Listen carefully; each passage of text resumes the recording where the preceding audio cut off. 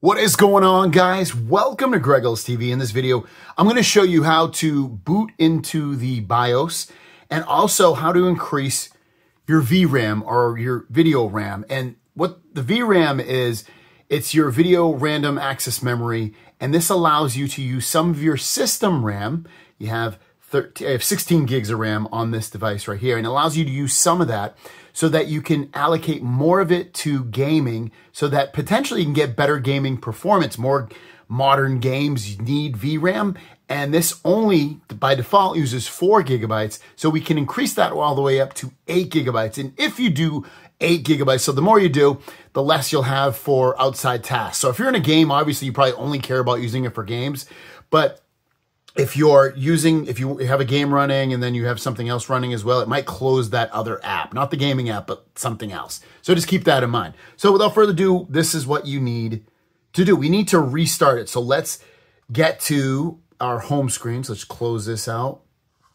And what we're going to do is, as it's restarting, we're going to press and hold on that volume down button up here at the top. So we're going to get into restart. We're going to hit the power button. Let's go back.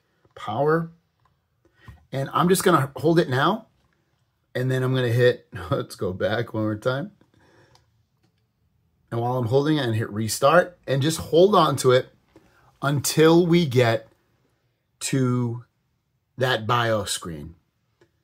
And it's going to take a little bit of time. It's not, it's not going to take 5 seconds, but it's pretty quick. You'll see. I'll do this all in real time. There you go. It's booting up into that logo. Keep holding it. Don't let it go. You can let it go. There you go. Now we're in the BIOS.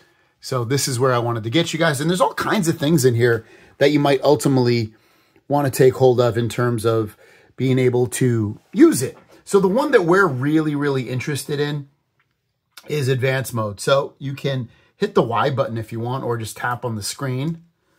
And then you want to go over to advanced. And you'll see UMA frame buffer size. By default, it will be set to 4 gigabytes. I changed mine to 6, but you can tap on it and you can lower it to keep it at auto, or you can increase it all the way to 8 gigabytes. All you do is just tap on it. I have it 7, so it's a little bit, if you have chubby fingers like myself, it's going to affect it a little bit. But there you go, set to 8. And then if you want, like I said, you can come in here and adjust it as need be. But then once you're done, you can just save it. And you can see save, hopefully you can see it right there. It shows that if you press this button up here, it's gonna save it. And then I can hit okay. And it takes a moment. It's probably gonna take, I think this takes about 30 seconds or so.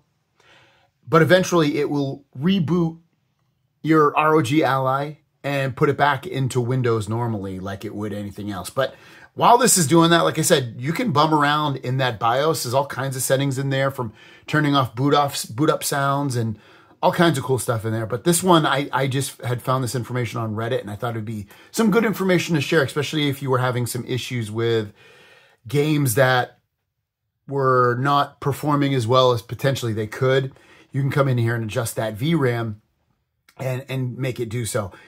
The way it's set right now, 4 gigabytes of RAM, from what I'm understanding, is great for the 720p or 1080p game. But again, there are some modern games that do require more than 4 gigabytes. That's why you might want to do this, just to get yourself some better performance. And again, the more VRAM you add, that's taking from your regular RAM, in the performance or the opening of other apps might close other things. So just keep that in mind, the more RAM you allocate to that VRAM. But you can see it is booting up right now.